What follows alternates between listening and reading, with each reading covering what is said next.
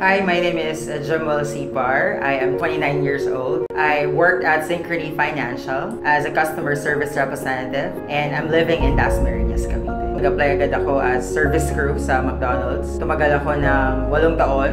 Na-promote ako doon ng local store marketing representative hanggang sa nag-decide ako na mag-resign at piliin na pumasok sa call center. Nakaranas kami ng mamatayan ng bunso kong kapatid. Ang mahirap doon kasi wala kang maitustos, wala kang maibigay, maiabot sa parents mo. Gusto kong ipakita sa lahat ng tao na ang call center ay isang industriya na magpapaangat hindi lamang sa buhay ng bawat isa, kundi sa bawat Pilipino at sa ekonomiya din naman.